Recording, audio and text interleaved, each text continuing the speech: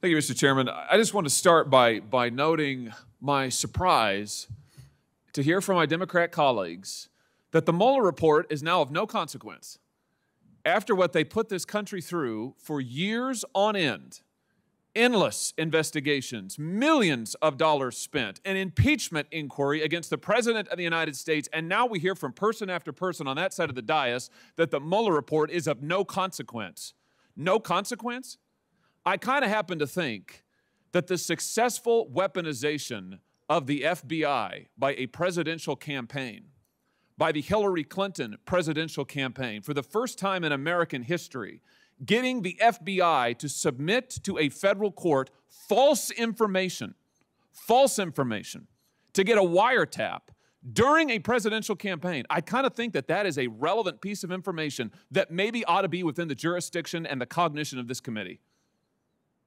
Of course, now my Democrat friends say there's nothing to see here, because now we have one of the largest scandals ever to engulf the FBI and the DOJ. Let me just remind you, Mr. Rosenstein, about what the FISA court said when it found out that it had been systematically lied to by the FBI and the Department of Justice. This is what the court said, sua sponte, on its own, and I quote, "The FBI's handling of the Carter Page applications, as portrayed in the Inspector General's report, was antithetical to the heightened duty of candor that is owed to the court. The frequency with which these representations made by FBI personnel turned out to be unsupported or contradicted by information in their possession and with which they withheld information detrimental to their case calls into question whether information contained in other FBI applications is reliable," end quote. In other words, the FISA court now wonders if it can trust anything that the FBI says.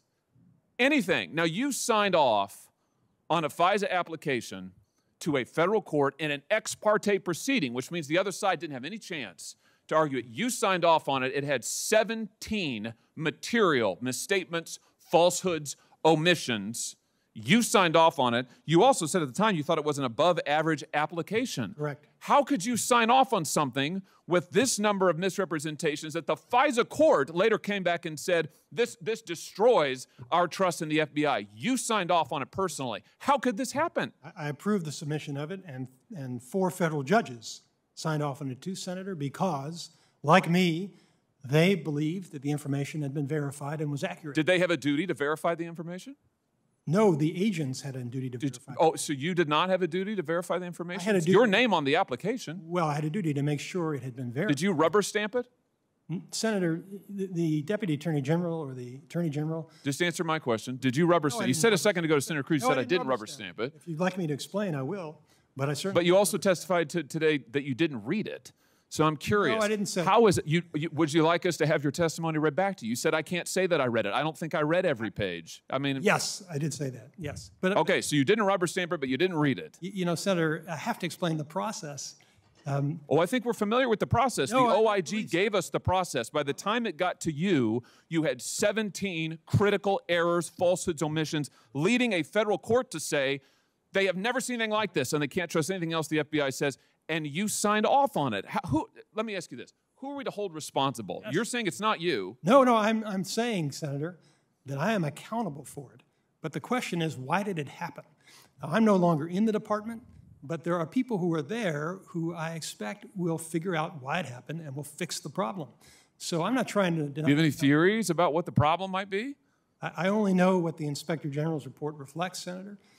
And again, I've been gone for 13 months, so I have no insight. Wouldn't you agree with me that a process that is so corrupted that it resulted in the abuse of a federal court in an ex parte proceeding during a presidential campaign is a threat to American democracy? Is a threat to the integrity of our elections? Would you agree with that? It's certainly a threat to the integrity of the judicial system and the FISA process, but I need to explain to you, Senator, that you know, when you're running an organization with 115,000 people, you're not going to be able to personally verify the information. No, I know. So and that's why you can't be held responsible. No, I am the FBI responsible. says they can't be held responsible. And so at the end of the day, it's nobody's fault. The FISA court has been misled. The FISA court is saying we can't trust anything the FBI says, but nobody's to blame for it. So let me just ask you, who should we hold responsible? What do you want this committee to do?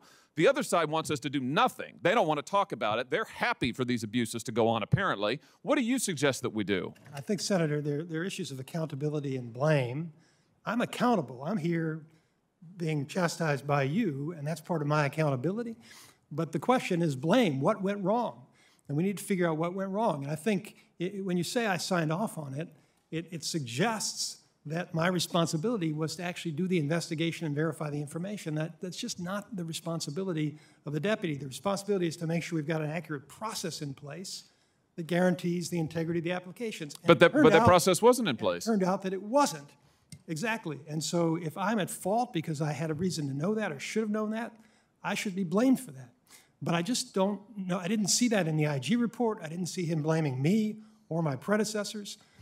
And that's all I know about it, Senator. So I certainly am accountable for it. But in order to solve this problem, yelling at me is not going to solve the problem. We need to figure out what happened. Did people engage in misconduct? Are there systemic problems? And fix them so it won't happen again. Yeah, of course. Well, thank you, Mr. Rosenstein, for your service, and we'll certainly, I'm sure this committee will take every pain not to hold you accountable or responsible. Apparently, we can't hold anybody accountable or responsible, Mr. Chairman. So I don't know what this committee is left to do, but I do know this. What has happened is unacceptable. And we've heard the FBI director sit in the seat that you're in, Mr. Rosenstein, and say he's not accountable. He says he's not making any changes. In fact, he's done nothing, the current FBI director, to address this situation. Nobody seems to want to do anything. Meanwhile, we're in another presidential election year. I look forward to hearing about how the FBI has weaponized the FISA court again in this election year. Who knows? We'll be hearing about that in 2 or 3 years from now. This circumstance is simply not acceptable, Mr. Chairman, and that's why I'm glad we're doing this, but we've got to hold somebody accountable for it. Senator, as I said, I agree with you that, I'm sorry, Mr. Chairman, if I could just finish the answer, that, again, there are questions of accountability and questions of blame, and it is the responsibility of Director Wray to solve these problems. And I don't know, I'm not familiar with the hearing that you may reference to, but I certainly hope that he'll solve these problems. So here's what's happening. We have recommendations from Horowitz how to make sure this doesn't happen again. We've got Mr. Durham looking at criminality. And it's up to this committee to come up with a process, hopefully bipartisan, where we can make sure this doesn't happen again. And we're on it. I think it's important. And I think it's important Senator Coons be called on right now. Mr. Chairman, if I could just follow up, though, because I'm accountable. I feel accountable for anything that went wrong in the department on my watch. But I think the issue is how do we fix the problem? I understand what you're saying. Senator Coons.